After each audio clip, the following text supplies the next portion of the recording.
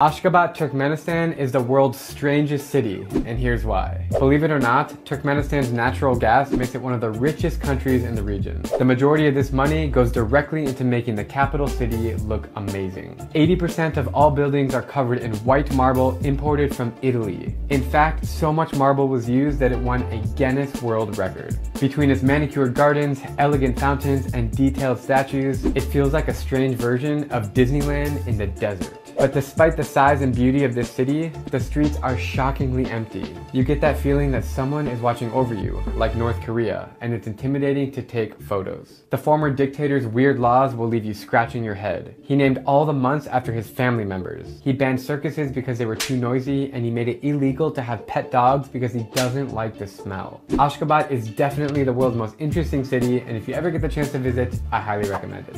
Thanks for watching, and I'll see you in the next video.